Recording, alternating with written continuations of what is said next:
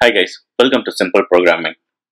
In our previous video, when I was explaining about Swagger, I meant it offers both human readable and machine readable format for documentation. So we looked at the human readable option, which is Swagger UI.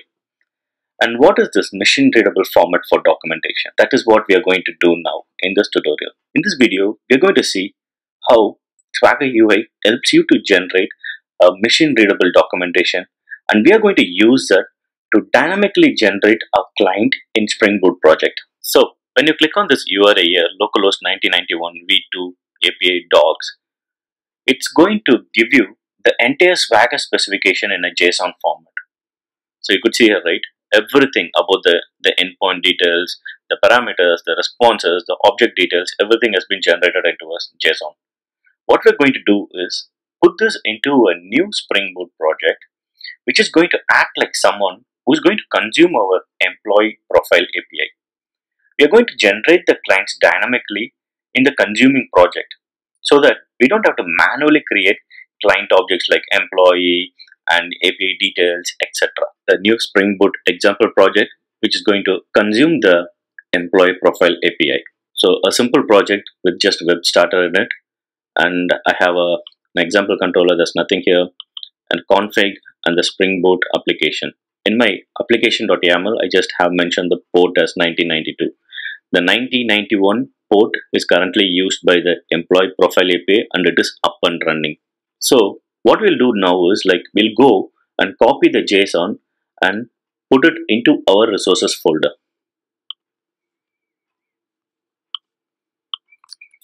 Copy this entire JSON that has been generated from the Swagger UI, and then we'll paste it inside the employee profile API.json which I have created.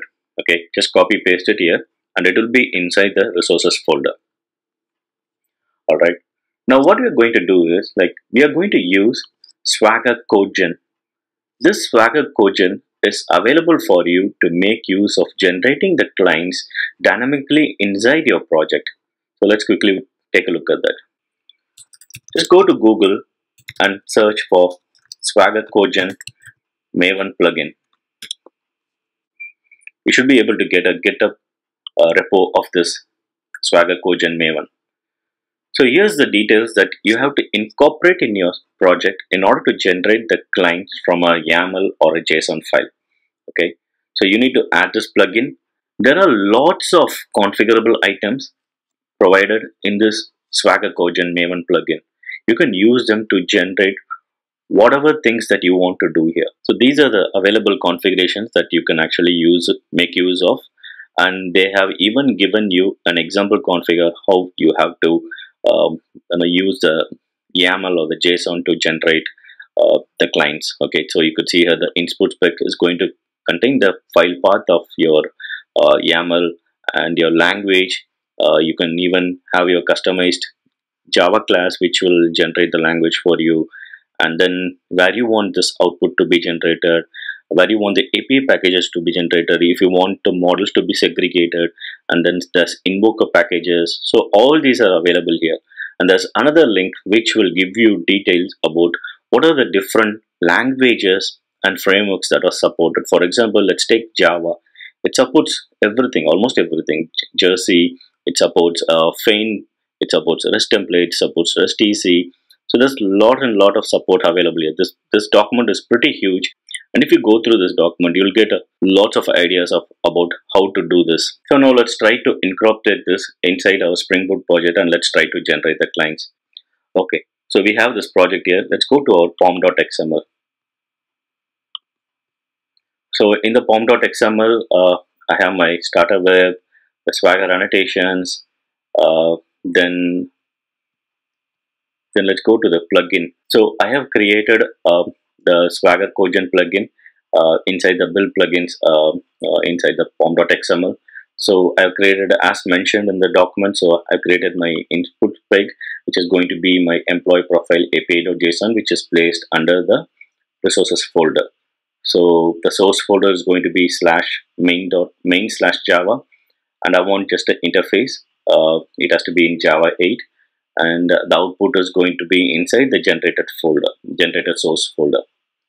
So if we come down, when the execution logic of how it is to be generated, all these things are mentioned here. Like for example, the language has to be Java, the library has to be REST template. For example, if you want it to be Fein, you can do this. It will generate a Fein client for you. So now I want it to be a REST template. So the library is going to be REST template for me. I wanted the model to be generated inside this package and the API is to be generated in this package. The invoker is to be generated into the invoker packages. I don't want test to be generated, so I'm mentioning the generate API test as false. So this is pretty much that you have to do. Once this is done, then go to the Maven window in IntelliJ, and you could see here generate sources and update folders for all projects. Just click on that. Once this is completed, you'll see a target folder being created, and let's go inside this target folder to see what is the API that is being generated. So as mentioned by us, there is a generated -sources here. Let's go to this main Java, and you could see here the employee profile API has been generated here. So it has our delete employee using delete, fetch all employees using get, and then we have fetch employee by department. There is an invoker classes which is going to be used to invoke this API. We'll be using this actually. And then we do have the model as well as the error responses generated. Now, do you see the ease of using this? You don't have to manually create this, or you don't have to manually do a lot of work in order to consume an API. All you have to do is like put this JSON or YAML and add the Swagger Codegen Maven plugin, and it will automatically generate it for you. So what you're going to do is like, now let's go ahead and let's use this to make a call to our employee profile API, and let's see how it works. Okay, so for this, right, first what I'm going to do is like in my applications.yaml, I'm going to define the host details of the employee profile. I'm just going to define a key.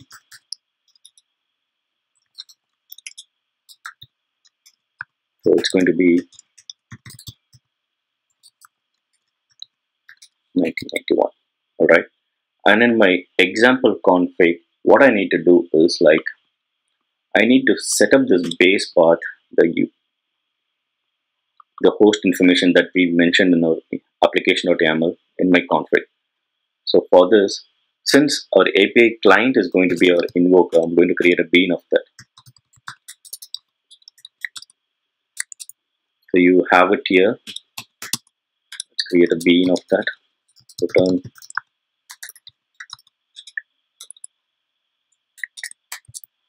the new API client dot set base path. And you could see here there's a lot of configurations that are available for you to make use of. Like once you dig in deep inside this, right, there's a bunch of elements available for you to make use of. So for now, we'll just do the base path here, and this is going to be, it's going to read from the key. So what we'll do is like private string host info.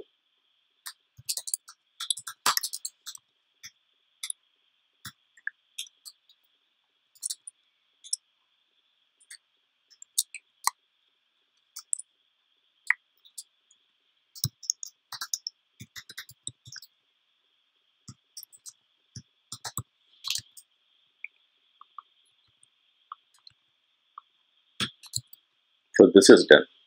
Now let's again create a bean for the employee profile controller API. So we are going to use this, right? So let's create a bean for this.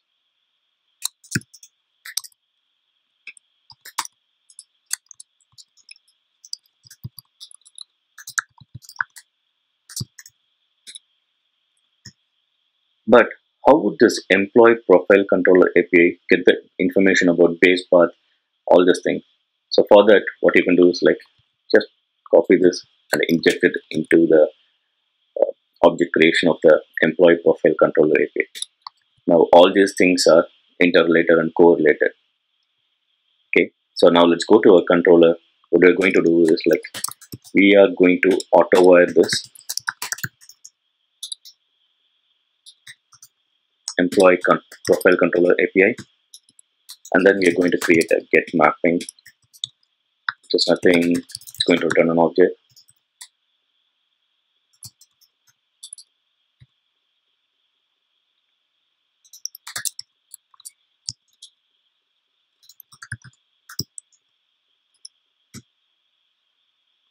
Let's do one thing. Let's get one employee by name.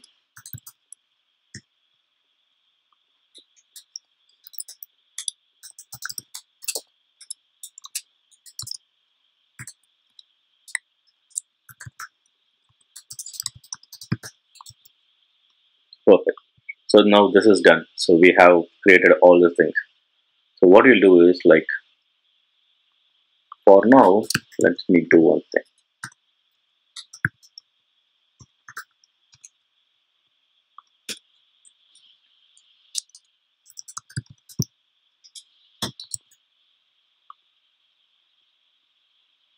Let me start the server now. Okay. So our server has started at 1992. And before we hit this endpoint, let's make sure that our employee profile API is running. Alright, so employee profile API is also running in 1991. Okay, so now let's go to the browser. Alright, you could see here we have got the response from the employee profile API. Alright, so since it is in debug mode, we got the debug pointer here.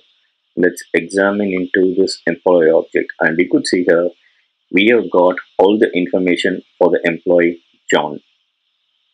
So this is how you use Swagger Codegen to integrate your Swagger documentation and generate clients which you can seamlessly use to make a call to a different API.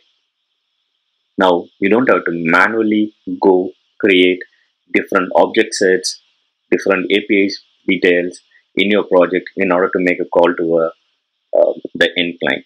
So you don't have to create multiple REST templates using REST template builders. All you have to do is, like, get the Swagger, put it in your resources folder, and then generate it and make use of it. You see how easy it is to do this? This is one of the biggest advantages of Swagger Codegen Maven plugin. If you have not looked at this example so far, I request you to go ahead, do this example, and then you'll understand the benefits of using this in your project. Thanks for watching, guys, and please subscribe for more such videos.